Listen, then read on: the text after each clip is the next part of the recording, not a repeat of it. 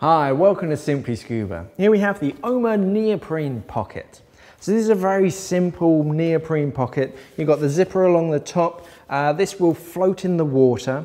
As much as it is waterproof, the zipper isn't waterproof. So if you put it in the water, whatever you put inside will get wet. But it's very handy. It's nice and brightly colored so you can see it. It'll contrast nicely, just so you can stow all of your accessories and small bits and bobs inside one pouch. So a big long zipper with a nice lanyard on that, you can clip that off onto whatever you want. Very easy to open and close. And inside it's just a very simple open pouch. So you can stow smaller items and keep them with you.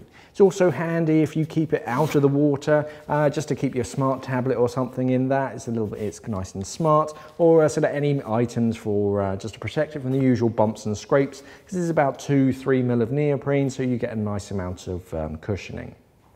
So a handy little accessory. This is the Omer Neoprene Pocket.